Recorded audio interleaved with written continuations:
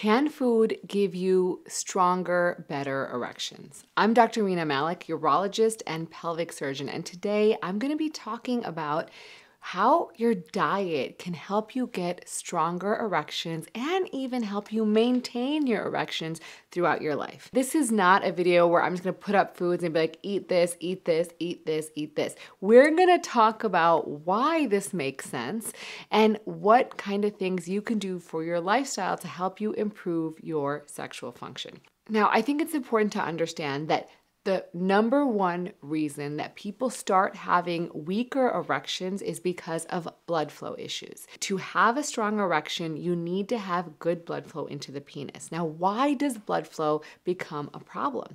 One is the arteries of the penis are pretty small. So before you see problems anywhere else in your body, like heart issues, brain issues, you're going to see problems in your penis. So this is things like high blood pressure, diabetes, high cholesterol. All of these sorts of things can cause issues, which can then cause narrowing to the blood vessels to the penis. So these sorts of foods are meant to help improve the health of your blood vessels, to allow blood to flow in better. And also some of these foods may help with nitric oxide. Now, nitric oxide is the ignition for erection. It's released by blood vessels to start the cascade of signals to then create an erection. So some of these foods will help the release of nitric oxide. So let's get to it. The most studied dietary intervention for sexual function is the Mediterranean diet. And there is some really strong evidence for the Mediterranean diet. Now, this does not mean that other diets are bad or not good, but I'm going to break down exactly what factors of the Mediterranean diet help. But let me explain where this data is at the current time. So in 2020, a study was released in JAMA, which is a big medical journal. And this looked at data from over 21,000 men who were enrolled in something called the Health Professionals Follow-Up Study. Now, they assessed these men and they looked at what sort of dietary patterns they were having using a questionnaire. And it asked questions about what sort of food intake they had about every 4 years. And they were then followed for an average of about 10.8 years. Now, this is a really long time to follow people. I want to be clear, most studies are like 1 year, 3 years, 10 years, over 10 years, because average is 10.8 years, is a really rigorously well done study. And so they looked at these guys saying, like, what are they eating and do they develop erectile dysfunction? And so what they found was that men who had the highest category of adherence, meaning they're really stuck to the Mediterranean diet, had a 22% lower risk of developing erectile dysfunction compared to men who were in the lowest category of adherence, meaning they didn't follow these dietary constraints. They also looked at something called the AHEI, or Alternative Healthy Eating Index. And this is a scored diet, essentially index, and it scores diets based on the consumption of certain what they called healthy foods. And these healthy foods were fruits, vegetables, whole grains, nuts, legumes, and fish. And they limited the intake of red and processed meats, sugar-sweetened beverages, trans fats, and sodium. And essentially, they found that men who were in the top 20% of index had a 22% lower risk of ED compared to those who were in the lowest 20%. So very similar to the Mediterranean diet. And the strongest effect of this dietary change was in younger men. Now, the Mediterranean diet and this AHEI diet are rich in several key components. That includes things like olive oil, which are high in monounsaturated fats and antioxidants, particularly oleocanthal, which has anti-inflammatory properties. Also, fruits and vegetables. Now, these are great. Obviously, they're high in flavonoids, which I'm going to talk about next. These improve blood flow by enhancing the production of nitric oxide, as I mentioned earlier. There's also whole grains, which are rich in fiber and nutrients that support cardiovascular health. And what's good for your heart is good for your penis. Fish is high in omega-3 fatty acids, which also have anti-inflammatory properties and can improve endothelial function. So that's blood vessel cell function. So overall, having a diet that is sort of optimizing a multitude of things that's good for your heart and your blood vessels. Now, I mentioned earlier flavonoids. flavonoid-rich foods. Now, these are essentially found in plant-based foods and drinks, including things like fruit, vegetables, tea, herbs, and wine. And these essentially work by reducing inflammation, inhibiting the oxidation of LDL, which is a sort of cholesterol that's bad for your body, and increasing the production of nitric oxide again. So this then helps promote healthy blood vessel function, and it reduces cardiovascular risk or heart risk. So bottom line, you're getting better heart health, better blood flow, and ultimately better blood flow to your penis. So there was another large-scale study which was published in the American Journal of Clinical Nutrition, and it followed over 25,000 men. Again, these are two really big studies we've talked about so far. They followed them from 1986 to 2010, and they measured their diet, again using food frequency questionnaires, every 4 years. So very similar to the other study. And they looked at their erectile function using a 5-point scale. They then found that men who regularly consumed foods that were rich in flavonoids tended to have a 9 to 11% reduced risk of developing erectile dysfunction. And the strongest association were foods with like berries, citrus fruits, and red wine. Of course, in moderation. Now, fruit intake was associated with a 14% reduction in ED. Citrus fruits were associated with a 12% reduction in ED. And regularly blueberry intake, so blueberries specifically, saw a 22% reduction in ED. And when you combined high flavonoid intake with physical activity, those men had a 21% lower risk of ED compared to those who did not take flavonoids in and had no physical activity. These specific types of berries, like blueberries and strawberries, are rich in what's called anthocyanins. And citrus fruits, like oranges and grapefruits, are high in flavonoids. So both of these types of flavonoids actually work again by improving blood flow and enhancing nitric oxide production. In fact, in another case control study looking at just 350 young men, they found that for each additional daily fruit portion that they consumed, it lowered their ED risk by 38%. Let me say that again. If they ate fruit, 1 serving a day, it reduced their risk of ED by 38%. Now, the next food group we're going to talk about is nuts, specifically pistachios. Now, pistachios are interesting, and they're specifically good because they're a good source of one, plant-based protein. They have fiber, antioxidants, and they're rich in the amino acid arginine. Now, if you're new here, L-arginine, I've talked about arginine before, but it's a precursor for nitric oxide. And oftentimes people will look to take supplements like L-arginine for the improvement of erectile function. So pistachios specifically have a high amount of arginine. So there was a study, it's a very small study, but they looked at 17 married men who had ED for at least 12 months. Now, these guys were then given 100 grams of pistachios daily for 3 weeks. And what they saw in this very small study was that they saw a significant improvement in erectile function and blood flow on what we call a penile Doppler. Now, this is important because a Doppler is a measurement of blood flow going into the penis, and we often use that to assess how good vascular function is in the penis in men who have ED.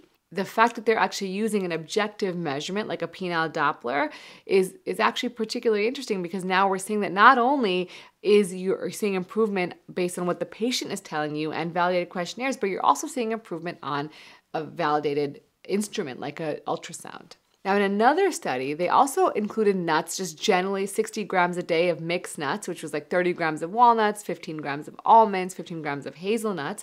And so in this smaller study, they found that young men who didn't have any issues with ED who ate these mixed nuts had an improvement in orgasmic function and sexual desire. So, if you enjoy nuts, it is useful to incorporate a small amount, like 100 grams a day, of nuts into your diet. Now, be careful if you eat too many. They are very high in calories, high calorie density, so they can make you increase weight. Now, the next one might surprise you. This is caffeine. Now, how would coffee or caffeine help improve sexual function?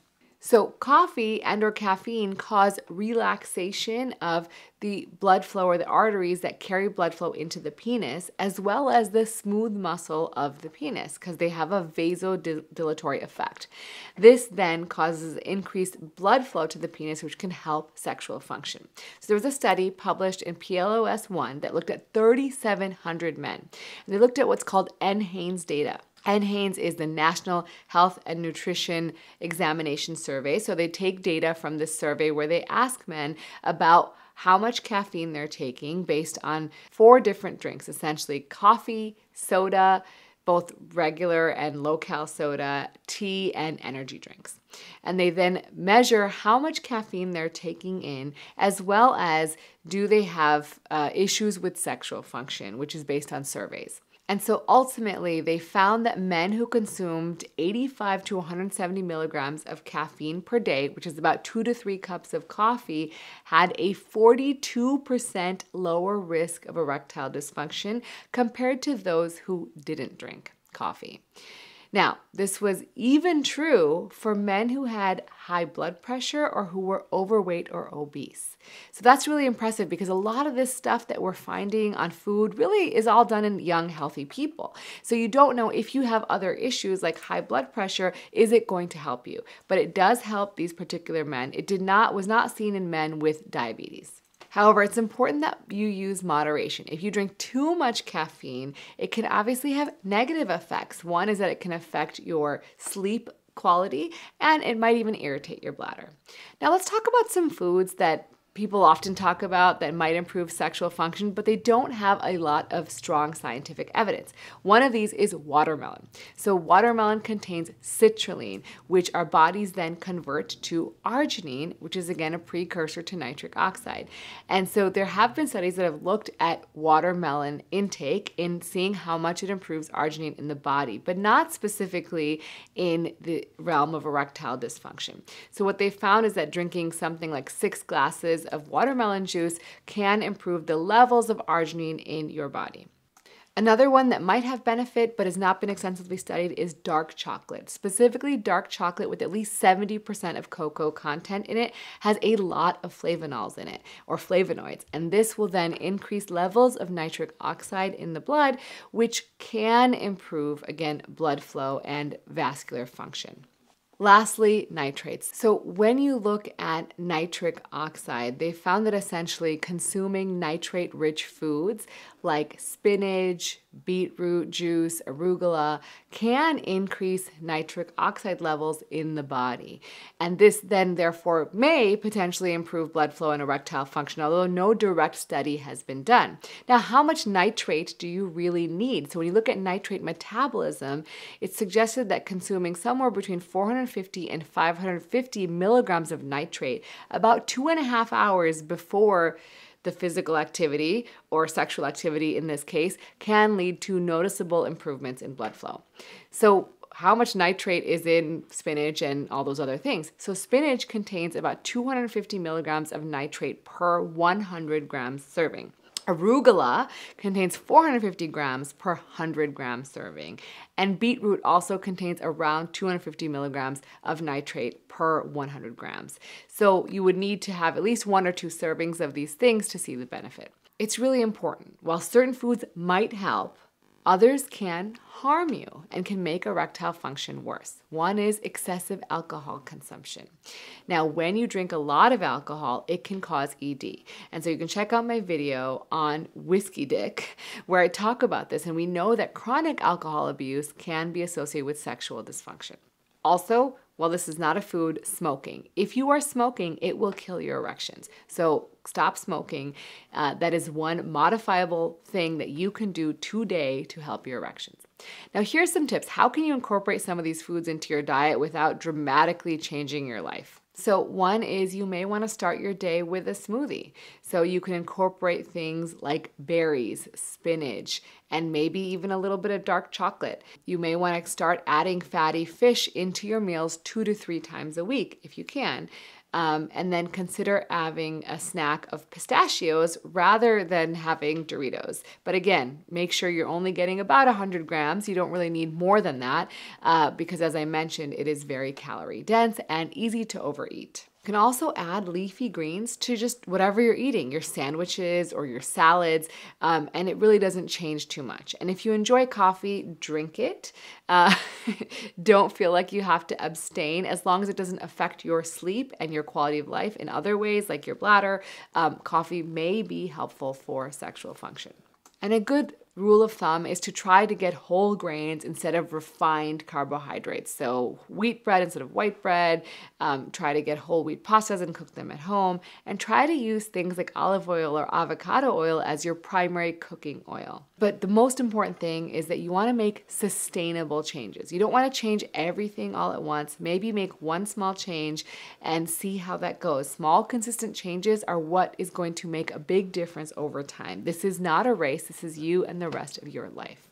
Now, if you find that fresh fruits or vegetables are pretty expensive in your area, it may be useful to just get some frozen fruit. You can always remember that frozen fruit and vegetables are often just as good and just as nutritious as fresh, and definitely more affordable. You can also get canned fish that can be a good alternative to fresh fish for a more cost-effective alternative.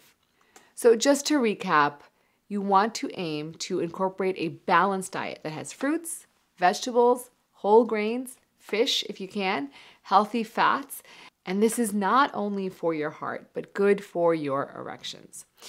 We've also discussed things like omega-3 fatty acids, flavonoids, L-arginine, and dietary nitrates. So all of those things can be optimized through your diet and help improve blood flow and vascular health to your overall body as well as to the penis. And lastly, while dietary factors can help, they are not a cure. You're not just going to start eating pistachios every day and magically your erections are going to get better. You have to do a full evaluation of your overall health, optimize your high blood pressure, your cholesterol. If you're diabetic, maintain your sugars. These are the most important things to regulate so that you don't continue to develop issues with erections. So make sure you talk to your primary care doctor and get yourself evaluated to make sure there's no underlying factors that might be causing issues with your erections. And as always, remember to take care of yourself because you're worth it.